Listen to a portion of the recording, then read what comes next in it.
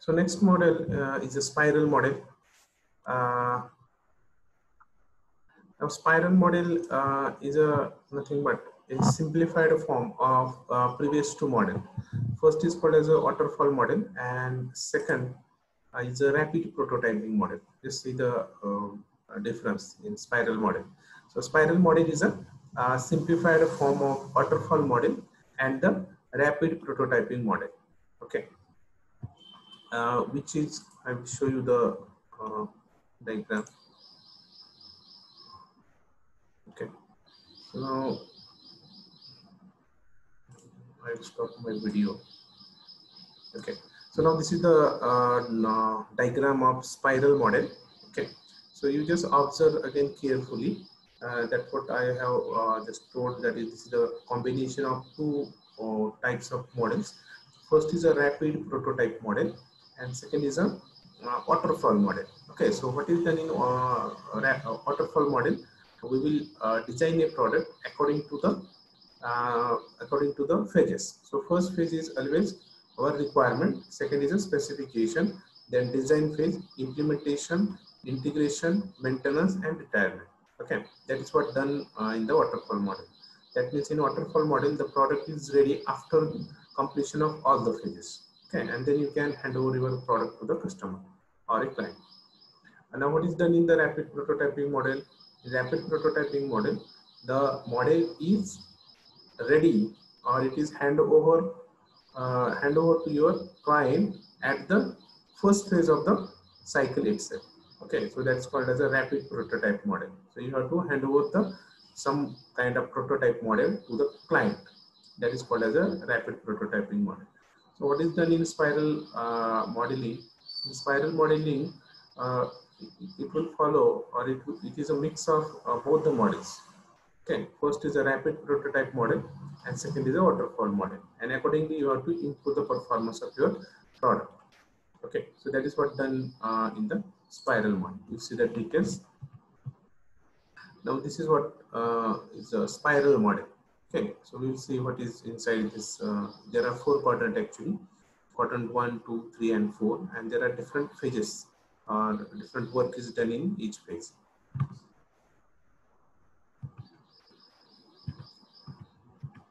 So now this is all about the spiral model. So I have just told that spiral model is a simplified form of waterfall model plus risk analysis. Now we have to see what is the risk analysis. Okay, that means in this model the risk analysis is done. Okay, so what is risk analysis? We'll see in the details also. Risk analysis means what are the risks of developing your product or project in each phase. Okay, now this is the risk. So if I have these kinds of risk, then what is my resolution? That means what is my solution to solve that risk. Okay, so this complete process is called as a risk analysis.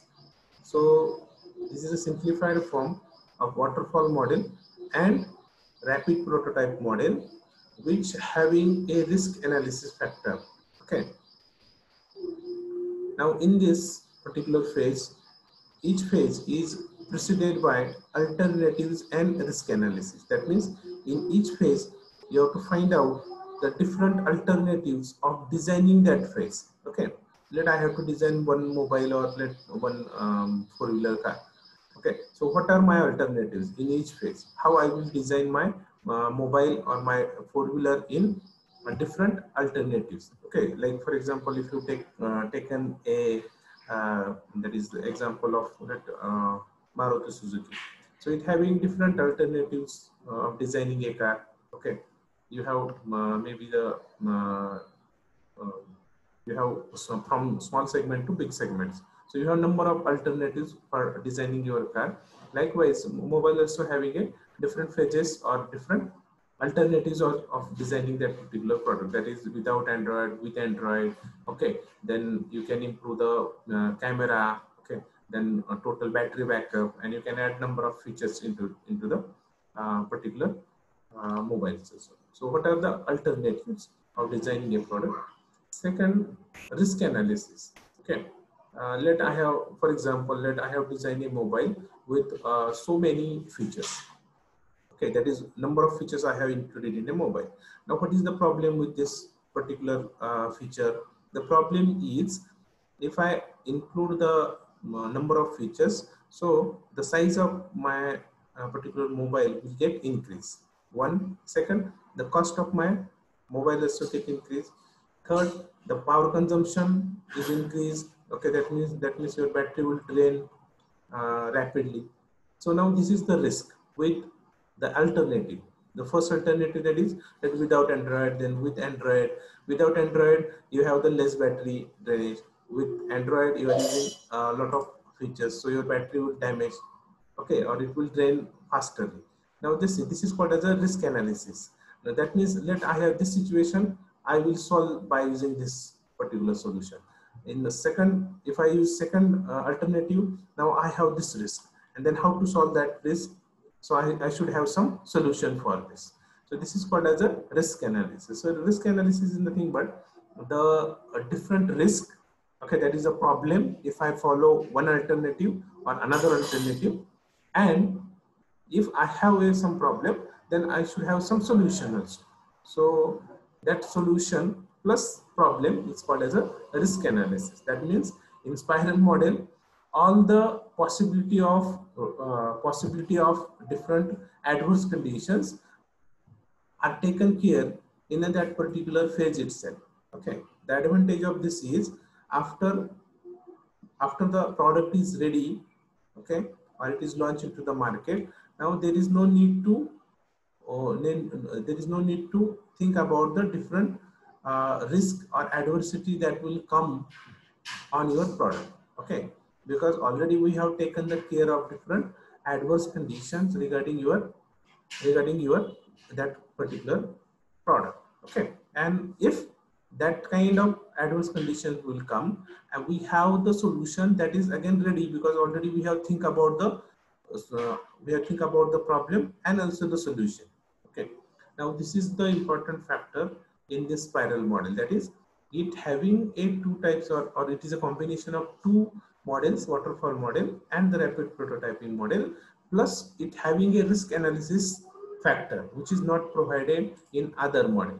Okay, now this is what done in each phase. So in each phase is proceeded with the different alternatives to design the project or to design a product, and also what are the different risks and what are their solutions. Okay, so that are already think in that phase itself. Next, it will follow each phase by evaluation, okay, and then planning of the next phase. So you have to evaluate the performance of each phase, and after that you have to plan the next phase. So that is what done in a spiral model. Okay, so I will just stop here. I will share one more link with you people. That is that link.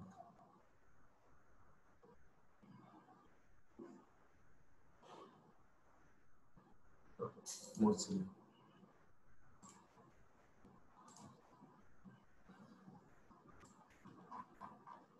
Is it visible?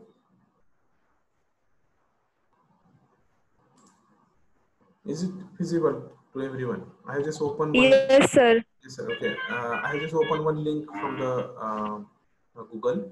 Okay, regarding the spiral model. Okay, they have given a very good details of spiral model. So in spiral model, you have a number of stages or number of phases. Okay, but we have to see what is the risk analysis first. Okay, so I will just read some of the statement from this. Spiral model is one of the most important software development lifecycle models, which provides support for risk handling. Very importantly, which provides a support for risk handling. Okay, then we have to see what is the risk handling. So in each loop of the spiral is called a phase or software process. Okay, so we are not interested in this. This is common platform for all the models. Only the thing is, this particular model will support a risk handling capability. Okay, so first of all, we have to see what is the risk.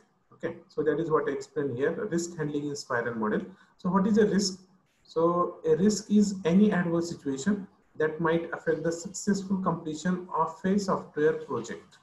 Okay, means if you design any product, but you have not taken care of one particular condition or some situation, so that time your product may fail. So how to deal with that particular situation, that is called as a risk. That means if, for example, you have a mobile. Now what is the risk if you put your mobile in the water? So how, now that is the risk. Okay, so it should be waterproof. Your mobile should be waterproof. Likewise, this is one of the constraints. So this is the risk. If you put by chance, if you put your mobile into the water, then your mobile will get damaged. Now this is the risk. Now the next thing, now this is the risk. Then next is how to handle it. Okay. Now this particular process is called as a risk handling. So likewise, each product having its own risk capability, and for that you have to find out a solution. So this is called as a risk. So risk is nothing but any adverse situation that might comes at any time, and we have not think about that particular condition, and that many times or most of the time appear in the practical applications. Okay, so that is what the that is all about this risk handling.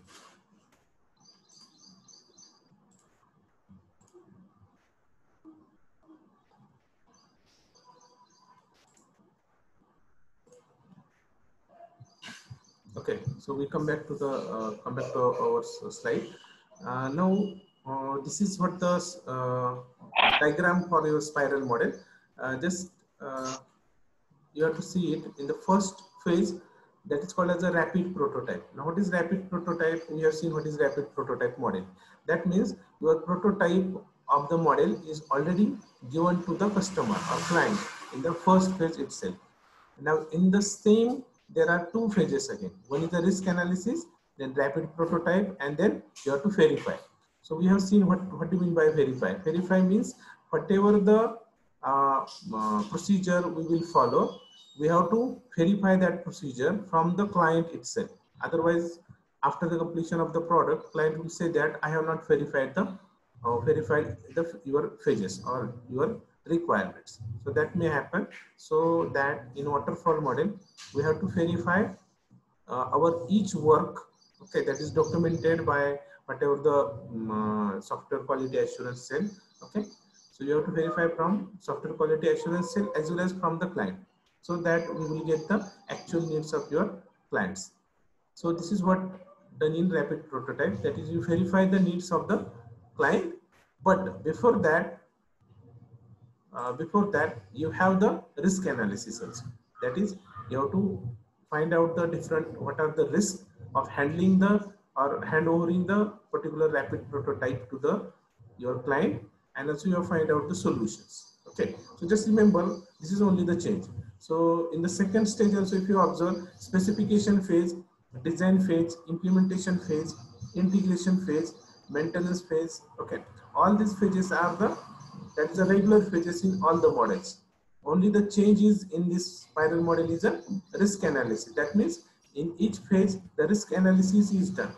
Okay, and what is risk analysis? That is, what are the different adverse conditions that may appear at the time of designing your product, and what are its solutions. So that is called as a simple risk analysis.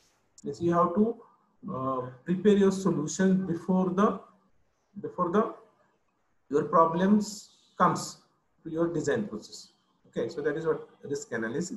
And in first phase, in second phase, in third phase, in the fifth phase, okay, in all the 5 phases, if you observe, there is a risk analysis. That means in each phase a risk analysis is done. That means I have the alternatives, I have different solutions of designing the same project, and so I have the different problems that may arise. Okay, and also to solve those problems, I should have a probable solution ready. Okay, so this is the change in this model, that is a spiral model. Otherwise, all the flow diagram remains the same. So you have to just remember, in spiral model, it is a combination of rapid prototype model plus waterfall model, plus one important support is given, that is of risk analysis. Okay. now this is what's shown as a spiral model. So there are 4 quadrants, and in each quadrant the different works are done. So in the first quadrant, if you just observe, it will determine the objectives, alternatives and constraint. Okay, so first you have to determine the objective. What is your objective? What kind of mobile you want to build? Second, what are the different alternatives I have? Okay, and what are the constraints under which you have to apply or you have to build your mobile? So that this is what done in the first quadrant of the spiral model. Now in the second quadrant, we have to evaluate alternatives. Evaluate means now you have to actually calculate, or you have to actually perform some kind of simulation on each alternatives. Then you have to identify which alternative is best, okay, and resolve the risk. And you have to resolve the different risks that may arise in each alternatives of designing the same product. Okay, so that is what done in the second quadrant. In the third quadrant, you have to actually develop your product. Then you have to verify next level of the product. Okay, so first product is ready, but you can verify the next level product, that is you are going to update or revise your product. Okay, so that you can do in the third phase. And in the fourth phase, you have to plan the next phases. Okay, that means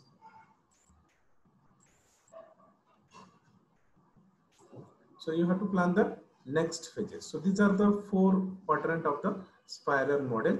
Now if you again go in detail, okay, that is starting from the origin. So first is you have the requirements, that is requirement plan as usual. That is what the first phase of the any model, that is a requirement plan. Then requirements OAC. OAC means objectives, alternatives and constraints. Then risk assessment. You have to assess the risk. Then you have to control the risk of designing the product using different alternatives. Then you have the requirements. Then you have to validate your requirements. Then abstract specification plan. You have to put the specification, because first phase is a requirement, second is a specification. So you have to put the specification plan. Next is abstract specification OAC, that is objective, alternative and constraint. Then again risk assessment, then risk control, then abstract specification. Okay, then abstract specification validation, then concrete specification plan, then concrete specification OAC, then again risk assessment. Okay, then again risk control, then concrete specification, then concrete specification validation and verification. Okay, so that means this is nothing but in each phase you have to do all this work, that is starting from the risk assessment, then risk control, okay, then validation, then abstract plan, and then your abstract OAC. So this is what done in each phase. Okay, so that is what shown in this each phase, that is risk analysis done in specification phase, risk analysis is done in design phase, risk analysis is done in implementation phase, risk analysis is done in integration phase, and likewise. Okay, so this is what done in the spiral model. Now what are the advantages of spiral model? If you use spiral model, so what are your advantages? So first advantage is it will incorporate the iterative nature of the software development. Okay, that means in each phase you are going to check the different alternatives of designing the product, as well as you have assessed the different risks, and also you have found out the possible solution in the phase itself. Okay, now what is happened in previous models? In previous models we are following the procedure, that is in each phase we are following the each phase from requirement, specification, design, implementation, likewise. After that the product is ready and then hand over to the client, and after that if there is any problem comes, then you have to again take back that product again, and again you have to solve the risk or whatever the problems from that product. Okay, now this is the procedure. But now in this spiral model, the possible threats that are already calculated by the that model itself, and you have the ready-made solutions. Okay, that means if any problem comes after launching your product, the solution is already ready. Okay, and also I have the different alternatives of designing the same phase. So that is what the advantage with spiral model. Next is it incorporates all the advantages of both the waterfall model and prototyping model. Okay, that means it having the advantage that it having all the advantages that are given by the waterfall model, and also it will give you the advantages from the rapid prototyping model itself. Okay, means the customer are getting the advantages from both the models, that is waterfall model and the prototyping model. Then there are some disadvantages of the spiral model also. Before I will complete the disadvantages, right now from this session of 40 minutes, I have only 2 minutes that are remaining. Okay, so please try to again rejoin after the completion of this maybe 1.5 minutes. Okay, so first disadvantage of the spiral model is it requires expertise in risk analysis. Okay, that means the designer should be expertise. Okay, he should have a expertise in this particular area of risk analysis, because this is another area actually. Okay, risk analysis is another area. Okay, so rather than having only the knowledge of software designing and hardware design, you should also have a knowledge of risk analysis also. Okay, you should have some practical experience of handling those kinds of product. Only then you will know what are the risks of designing the product by using first alternative, then second alternative, third alternative, and accordingly you should have a solutions.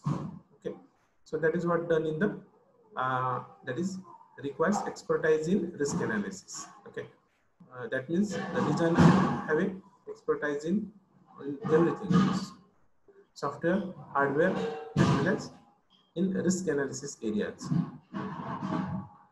Second disadvantage is each spiral address measures risks that have been identified. After all risks are addressed, the spiral model terminates. So each spiral addresses major risks that have been identified. That is the second disadvantage. Third, its philosophy is to start small. Okay, if anybody asks you what is done in the spiral model, so this is what the philosophy of spiral model, that is you start with a small prototype model, then explore the risk. Okay, develop plan